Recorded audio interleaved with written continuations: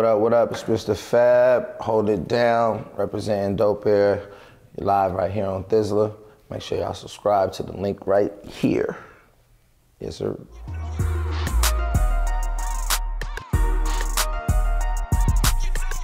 Man, Mac Dre. I remember meeting Mac Dre. What's so funny, the first time I met Mac Dre, he was coming to my house to buy some weed for my mom. Real talk. And him and my cousin pulled up. He's like, Cuddy, your mama got some weed, Cuddy? Ooh, let me get some weed, Cuddy. My cousin Nooch pulled up. He was like, yeah, man, my auntie sell weed. And he pulled up in the hood and everybody was like, nigga, that's Mac Dre? Like, oh, that's crazy. Then I met him, I think I seen him again at an in-store at Rasputin's. And I was just like, yo, Dre, man, what's up, man? He's like, Cuddy, what's up with you, man? I'm chilling. My cousin was managing him at the time. And I was just like, man, what's up, man? Starting a label or something? What's up? Put me on, cuz. And he was just like, the sparking, the spark plug which boosted was this DVD called 92109. Was it 92109? 9? I think that was it. It was the Expedition of Speed. And B Love put the DVD together. B Love and Justin Lomax. And Dre and I were both on it being interviewed. And Dre saw my personality on the thing. He was just like, Cuddy go crazy. Who is Cuddy? He hella funny. Cuddy, like, he got that star power. So when we met up, he was like, Cuddy, listen, Cuddy, I'm doing this label called Thizz. We finna put it together. And it's Ryder, Hustler, and you, Cuddy. If you down, we starting it off. You know, I already got the crest with me, so Doobie and, all the Cuddys, they with whatever. So, we already down. And I was just like, for sure. And Kilo was there, and man, we just start pushing, man. He was like, just pushing. He was like, Cuddy, come on, let's rock, let's take it over, let's do what we do. Kilo was working, and Kilo was spearheading the whole movement. Walt over at City Hall was giving us distribution, and the whole conglomerates of Thizz was beginning to take off, and people began interested.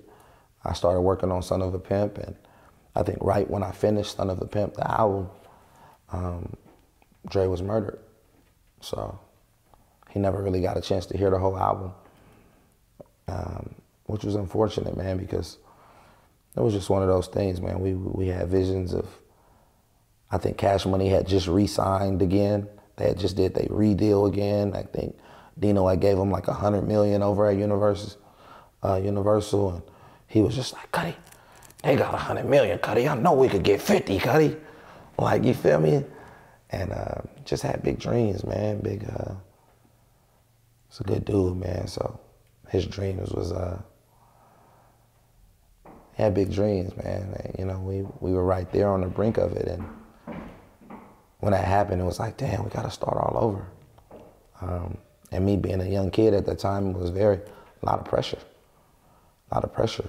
Not only just the pressure of what am I going to do, but damn, I'm out here by myself.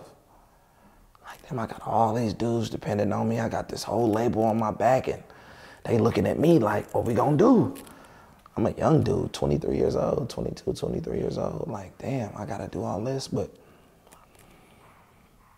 my mantra is, you live and you learn. And I lived it and I learned. So here we are, still representing, still keeping it, lit for the Cuddy. And hopefully in some of the work that I've done over the years, he in somewhere. Yee.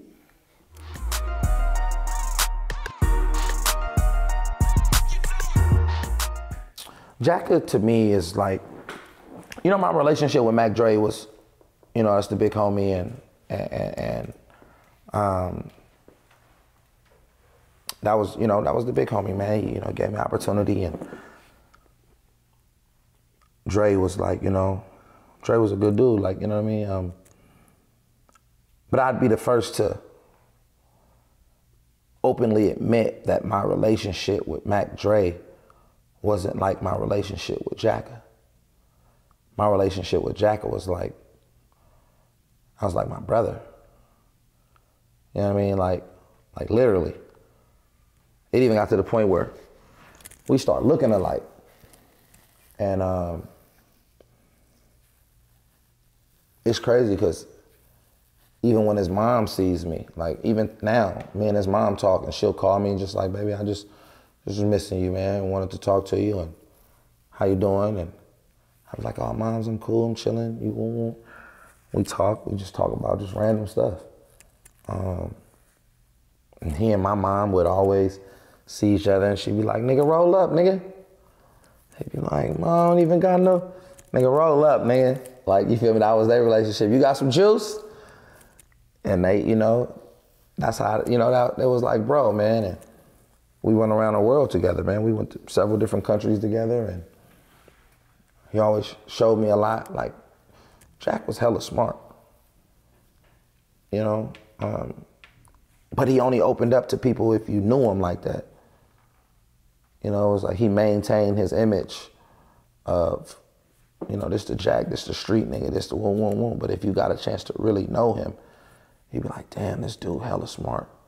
So those 13, 14-hour flights to Denmark and England and stuff, he would always just share some real game with me.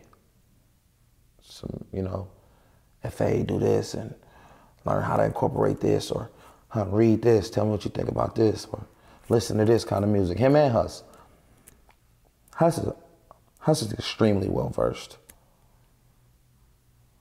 The dynamics of Hustler's intelligence is incredible. And I don't think people understand that, the intricacies of his intelligence. He doesn't allow people to see that. He's very intelligent. But to make a short story shorter, me and Jack's relationship was is one for the ages, man. And when that happened, bro, I was really like, I was distraught, man. Like like I say, it's hard to compare the impact of a death. Cause I was hit hard when Dre died. But when Jack died, it was like, wow. Like, damn, like, whoa. Like, dude, I just was with you. Like, I just was in the studio with you 2 nights before this, and our conversation in the studio, now that I think about it, is even scarier. Cause it was like, bro, let's knock out this album before anything happened to one of us. We had the grill, and we just knocked out like 6, 7 songs, like 2, 3 days before that. But it based off, let's knock out something before something happens to one of us. And then to get that call, I was like, whoa. Like, whoa, that was crazy. Like, I mean, I still remember getting a call, them not wanting to say what hospital he was at, and they say, oh, we took him to this hospital, so we drove to this hospital, then he wasn't there, then we had to go to the other hospital. And I remember the doctor coming out saying he didn't make it. And me and PK was right there, and I was like, what? I'm like, nah, nigga, go check again. Like, nah.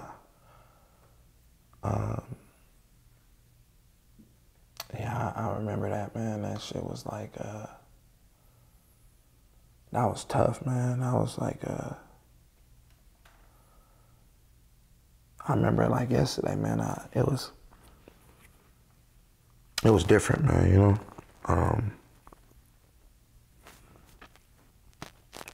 Dude was a good dude, man, you know? And like I say, man, I was like my brother, man, and that's a tough one, man, you know? Even in my phone right now, like I still haven't erased his number or my mom's number.